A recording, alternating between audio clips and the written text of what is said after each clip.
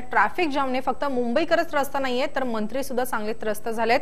Western express हायवेवर metro 3 प्रकल्पासाठी मोठ्या प्रमाणात खोदकाम सुरू आहे। त्यामुळे नरिमन पॉइंट ते बोरिवली या प्रवासाला 3 ते 4 तास लागतात। त्यामुळे आता राज्याचे मंत्री देखील लोकल पकडून प्रवास करू लागलेत।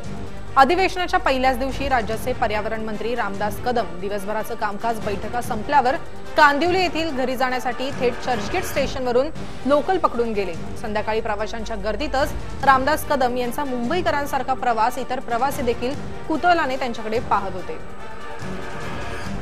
आपण बघतोय ट्रॅफिक जाममुळे रामदास कदम यांनी ट्रेननेच प्रवास केला। त्यांच्या कांदिवलीच्या घरी जाण्यासाठी त्यांनी चर्चगेटवर लोकल पकडली। ट्रॅफिक जामचा फटका मुंबईकरांना नेहमीच बसतो, तर मंत्र्यांना देखील बसायला लागलाय। चर्चगेट ते बोरिवली अंतर कापण्यासाठी साधारण 3 ते 4 तास लागतात। अनेक ठिकाणी खोदकाम सुरू आहे।